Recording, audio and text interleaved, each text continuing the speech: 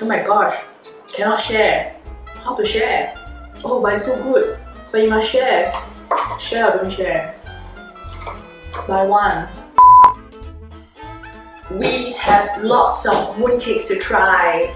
And which one will be the fairest of them all? Stay tuned to find out.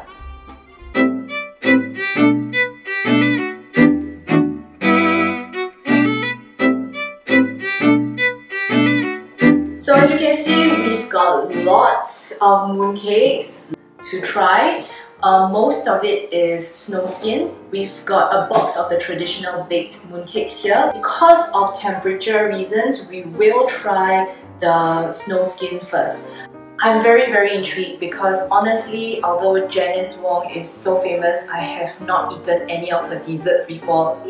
So this will be the first time I'll be trying out something from Janice Wong and I'm really excited. Okay, so it comes in a few flavors.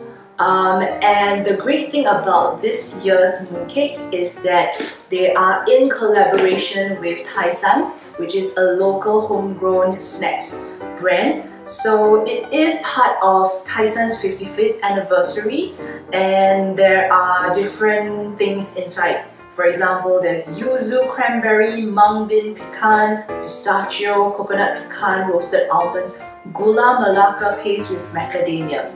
So 4 of it is the Snowskin and then 4 are the chocolate mooncakes. So for the chocolate mooncakes, we have very interesting flavors such as the peanut butter Snickers. Ooh, I love Snickers. Coconut vanilla biscoff, which is this one. Caramelized sea salt pecan dark chocolate.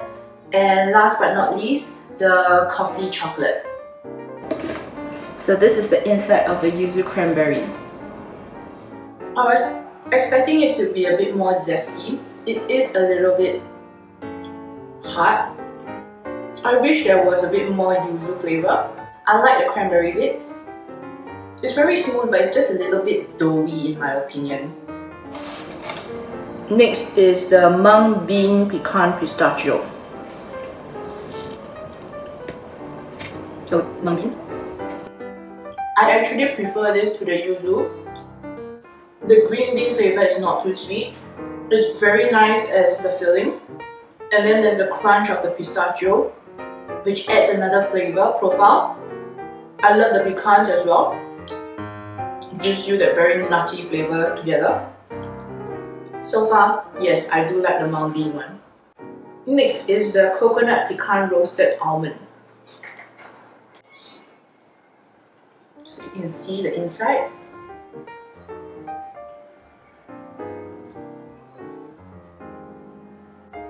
This reminds me of those agar-agar that you eat when you were younger. I'm not sure whether you guys eat, you know, the white layer is coconut and on top you've got a green layer.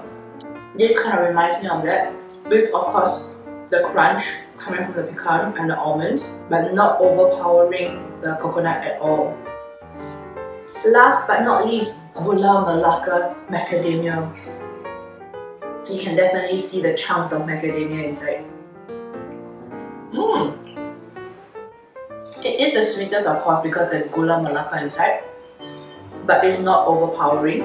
I love the macadamia inside because I love macadamia nuts in general. But somehow with this combination, it really brings out that almost coconutty flavor of Gula Melaka. The paste is very smooth, but it's not hard, not stiff, and it doesn't have that doughy flavor, unlike the first one, the yuzu cranberry. Let's go on to the chocolate. Okay, I want to try the peanut butter Snickers because I like Snickers. Oh, I broke it.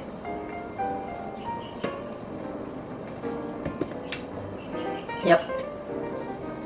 I give up trying to cut it. I'm sorry I'm like doing horrible things to the chocolate, but you can see the peanut butter, you can see the chocolate sponge inside with the salted caramel as well. I'm just gonna eat it straight.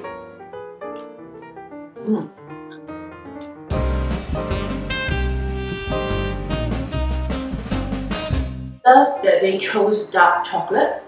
that everything doesn't taste too sweet. It really tastes almost like a Snickers bar, but a more refined version and less sweet. Let's now try the coconut vanilla biscoff. Now I'm not going to bother with cutting it, I'm just going to take a bite straight.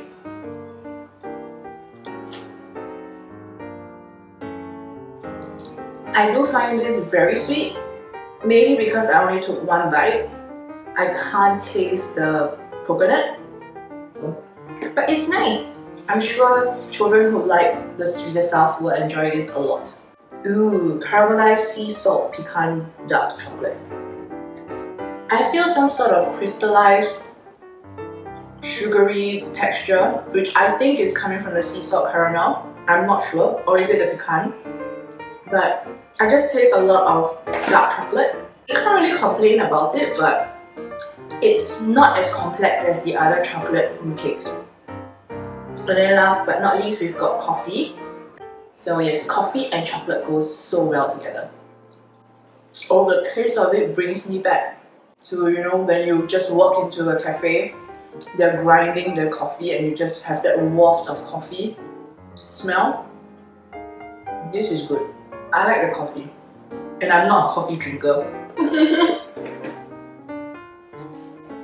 Okay, that's all from the Janice Wong. Generally, they are good, but as I said, not too impressed with the yuzu cranberry. I think it could be a bit more zesty. I would like a stronger yuzu tang and not so doughy. We're gonna try Pine Garden. So they gave me two flavors. The pink one is Red Bean Rose Melon Seeds. The rose is so fragrant. The red bean is so smooth, and I love the texture with the melon seeds. It makes it taste less jelat. This is nice. It reminds me of a little bit of bandung without the milk. Next up is Gula Melaka with coconut mochi. So, ooh, I might end up comparing it with the Janice Wong one because of the Gula Melaka. It is a little bit harder to cut through because of the mochi center.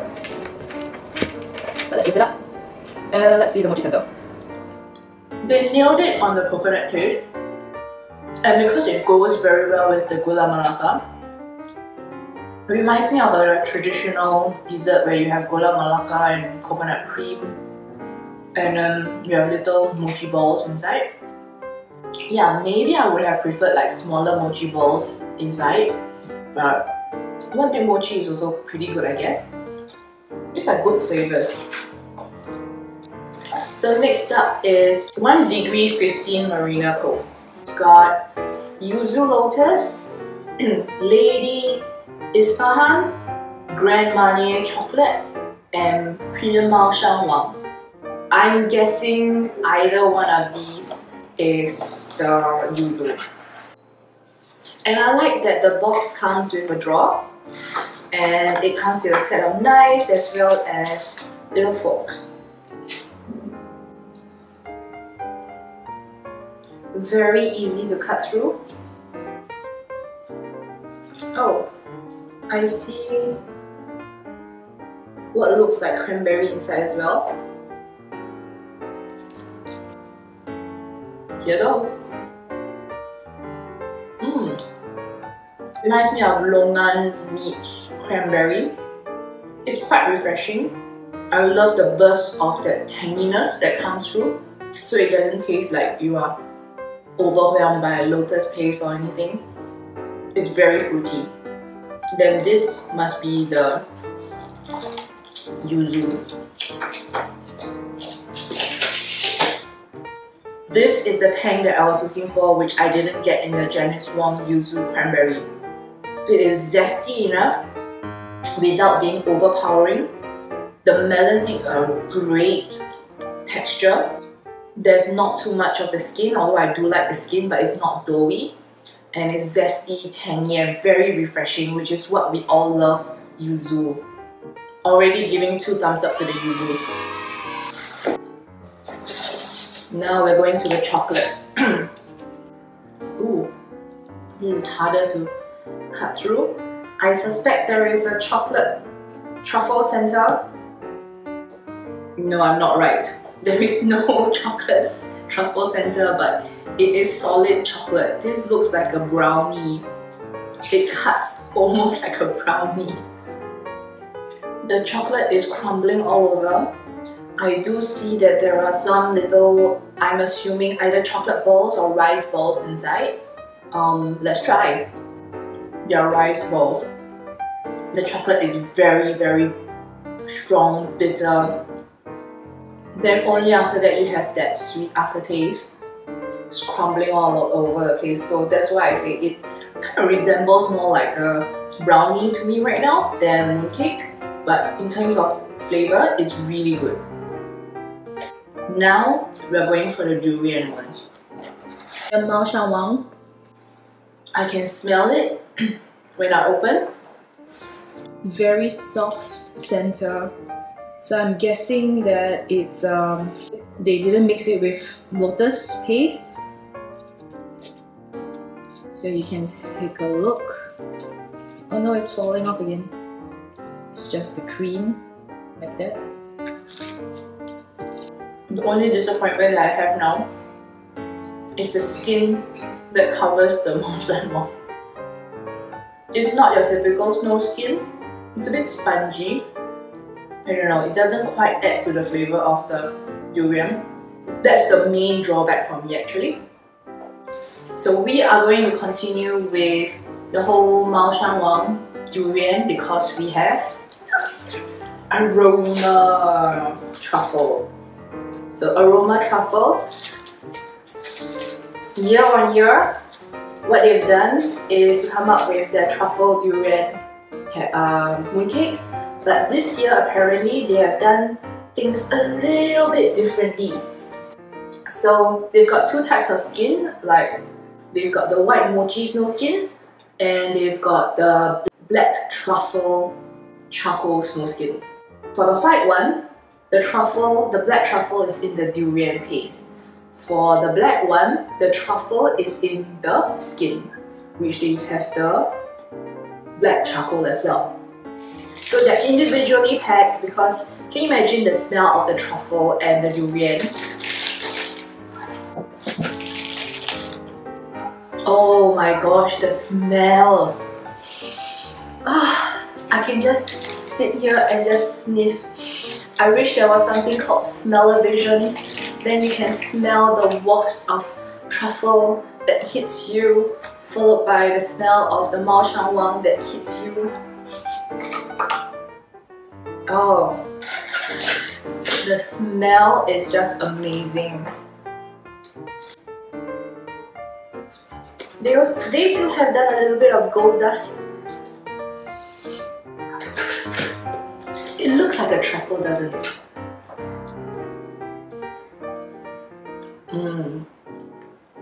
The durian that they use is just so flavorful. The skin is perfect. It's not too thick, it's not too thin. And because it has a truffle, when you're chewing everything together, it just blends nicely. So you get a bit of a sweet and slight savouriness from the skin because of the truffle. This is so good. So good. I kid you not. The smell isn't as strong as the black one, maybe because I think the truffle is inside the filling. So the mochi kind of like keeps the smells inside. This kind of reminds me of brie or camembert. What? I see something else inside that is a bit like orangey. I think that's the truffle. Yeah, that's the truffle. Okay, don't talk to me. This Aroma Truffle Durian Mooncake just wins. This is the best durian mooncake I've ever eaten. With the mochi skin, you still get that mochi texture. So good. So good. Oh my gosh, cannot share. How to share? Oh my, so good. But you must share. Share and share. Buy one. All for myself. But I want to share. Because good stuff I share. Well, they say once open needs to be consumed within 24 hours. So, yeah, you know where the two durian ones are that I just opened. I have to eat them within 24 hours, right? So it's not like I don't want to share. It's more like I can't share.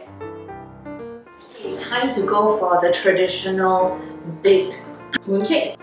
So these are from Pine Garden, and Pine Garden is always known to just churn out traditional goodness. They have been innovating the past few years, of course, but still very true to their traditional roots. They give you very interesting flavor profiles, but yet keeping to their standard of goodness. They've got baked skin white lotus with 2 yolks, baked longjing with Kanten pearls. What's the next one? Baked pandan jade coconut dodol, baked sesame seed with mochi. Okay, I'm not going to bother doing the white lotus because I have tasted Pine Garden's white lotus before. It is good. It's not too sweet as usual. So let's not taste that because I'm sure you guys are more interested in all the interesting new flavors that they have out this season. So which one shall we start off first? Coconut dodol, pandan jade. See, I love how they play with local flavors and rethink it, reimagine it as a mooncake.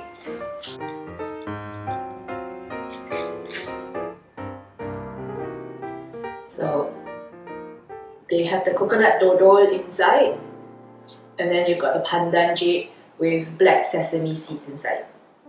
Their baked mooncakes skin is never too thick, as you can see from the side profile. The thickness is just nice. You don't want to eat something that's just too much of the skin, right? But too little is also not a great idea. This is, to me, the perfect balance. The dodol gives that mochi feeling. The jade is pandan, right? So it's almost like eating kaya in a firmer version. It goes very well with the coconut dodol. Let's try the longjing with Kanten pearls. So longjing is basically green tea from Longjing. And whenever you eat mooncakes, you would actually drink tea along with it, because you just cut back on all the sugar, the oil. So yes, see, it is green, and you can see the Kanten pearls inside. I actually really like the Kanten pearls. I wish there was more of it inside. Again, it's the one that's giving the texture. The smell and flavor of the Longjing tea is so fragrant, you would almost mistake it for jasmine. The difference is that it's a lot thicker. That green tea taste is a lot thicker, whereas jasmine has definitely obviously more floral, and it doesn't have that tea flavor. Last but not least is the black sesame. I think I've tasted this before. They've come up with variations of this.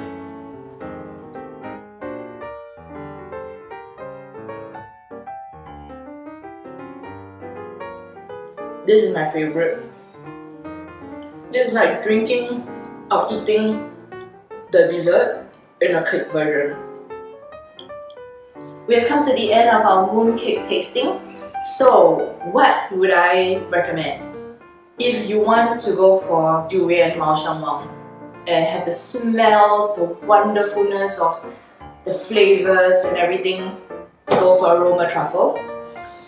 If you want something that's a bit more traditional, but a play on traditional flavors in a mooncake, Then Pine Garden might be something for you, especially they have the big versions that are very interesting. They also have your normal ones, of course. So tried and tested Pine Garden. I must say that 1 degree 15 is not too bad either. The box is definitely a lot more presentable in the sense like you can reuse it to put knickknacks in the drawer. The yuzu one I think is the most outstanding. So if I were given a choice to buy one whole box of Snowskin from 1 degree Marina, I would just choose the yuzu and the Lady Ipsahan. Apologies if I'm pronouncing it wrongly. Because I think these two flavors were the most outstanding out of the 4. For Janice Wong, I like the flavor profiles. The only disappointment, as I said, was the yuzu cranberry. The chocolate series were great. The thing is that you can't share it individually, you can't cut it into pieces because of the chocolate. But if you want to buy it for yourself and consume it all by yourself, then go for it, right?